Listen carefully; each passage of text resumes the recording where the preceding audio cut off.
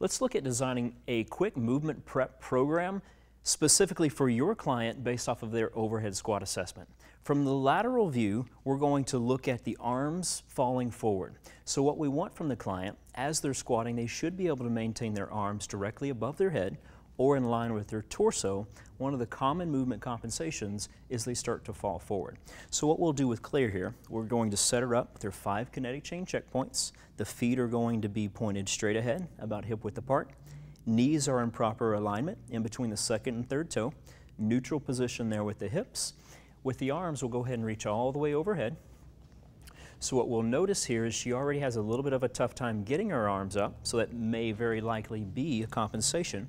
We're going to have her perform 3 to 5 squats down to the height of about a normal chair. So as soon as you're ready, go ahead and squat at your pace. Very good. And we'll perform a couple more. What we'll immediately start to notice there is how they start to come forward. And we'll have her do one more here. And when you come up, just pause, hold that position. So if we hold here, notice how her arms are not in the same position we asked her to start. They have migrated forward. So now we'll move on. You can go and relax. So now we'll move on to the foam rolling portion of our program. For this, we're going to foam roll the thoracic spine and the lats. So let's begin with the thoracic spine. We'll position the foam roller here on the ground. We'll ask Claire to come down into a supine position. The foam roller will be positioned just below the shoulder blades. Hands are going to come up to support your head. And let's hold the ponytail out of the way. You want to be sure that you don't steamroll yourself. Feet, knees, hips, everything's aligned properly here. She's going to raise her hips and now slowly begin to roll by bringing your body down. Foam roller rolls about 1 inch per second. We're rolling to the top of the shoulder blades but not onto the neck. Identify what is the most tender spot to you and hold on that position. Be sure you breathe, try to relax. We're holding for 20 to 30 seconds or until that tenderness starts to reduce.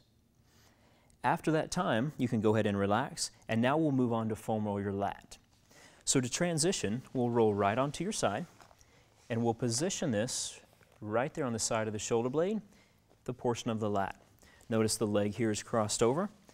The side that we're rolling, the hand is outreached overhead, or if for some reason your neck becomes tired, you can bend the elbow to support your head. Now from here, you're going to begin a slow roll, just slowly rolling yourself up. Again, we're searching for a tender spot. When you identify one, stop and hold on that position.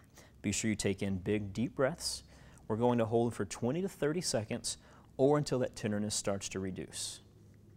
As soon as that time's up, you would go ahead and relax here and repeat on the other side. Then we would go ahead and progress on to our static lat stretch. Here we're going to come into a quadruped position. The knees will be directly underneath the hips. Begin with the arms underneath the shoulders. And then she's going to extend the arm to be stretched up onto an object. We're going to use the foam roller here. If you wanted to use a plyo box or a stability ball, that also works great. Keep the elbow here extended and then slowly start to set the hips back. Just trying to take the lat here to the first point of tension. That's the position you hold. Remember that first point of tension may be some mild discomfort, but it should not be painful. We're going to relax here and hold this position for 30 seconds. When that time is up, you would go ahead and relax and repeat the same stretch on the other side. Then we would move on to our core stabilization. The first move we're going to do in our core stabilization is a prone plank. This is going to help activate some of those deep core muscles, which is great to help stabilize the upper body.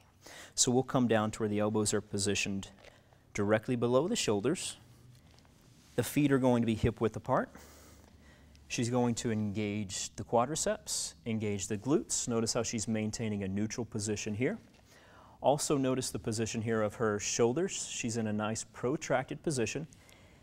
That's a great opportunity to develop that stabilization needed there for the shoulders. And notice how her neck and head is also in a neutral position.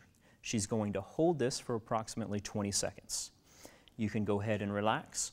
Now we're going to move on to our prone cobra. So she's going to come into a full prone position all the way down onto the ground. She's going to line up, feet, knees, and hips in proper alignment. Notice how the toes are curled up. She's going to press into the floor there slightly. Engage the quadriceps, engage the glutes. Draw in here to maintain a neutral position there. And then our motion is simply going to be to squeeze the shoulder blades.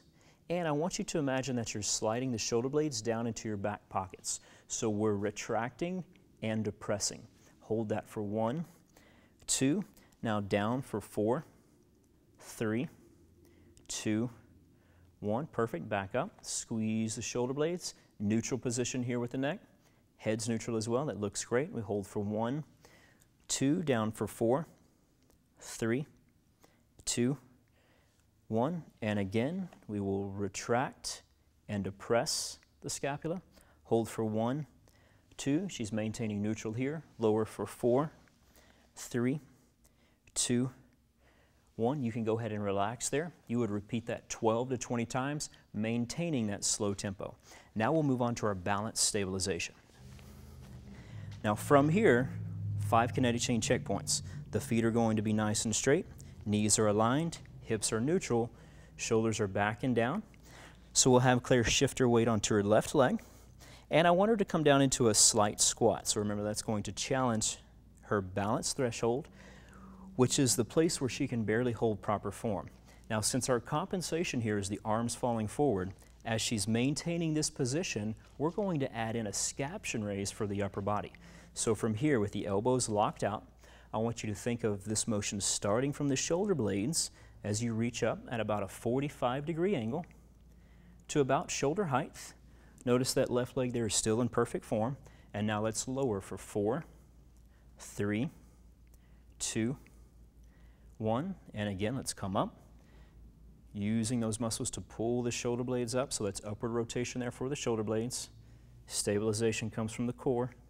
Down for 4, 3, 2, 1, and again, we'll reach up, perfect form, hold for 1, 2. If you ever lose your balance, feel free to tap the toe down, that's quite all right. Lower down for 4, 3, 2, 1, and you would repeat that 8 to 10 times on each leg. Now we'll move on to our reactive stabilization. So for our reactive stabilization, our goal here is to optimize landing mechanics. Every time you land, you're going to hold for 3 to 5 seconds. This time gives you an opportunity to tell your body what the proper form is. So if you land with your feet out and your knees in, then just pull your feet and knees into proper alignment, hold for 3 to 5 seconds, and then repeat. So we'll begin with the feet about hip width apart. Toes pointed straight ahead, knees nice and aligned, and we'll go ahead and jump. Soft landing, fix the feet, hold for 3, 2, 1, and repeat. Be sure the feet are aligned, knees are aligned, shoulders are relaxed and back, hold for 3, 2, 1, and repeat. And you can go ahead and relax. Perfect job. You would go ahead and repeat that for about 8 to 10 times. Once you repeat the reactive stabilization, you can go back through that entire program 1 to 3 times, or you're now prepared to go ahead and move on to the resistance portion of your training program.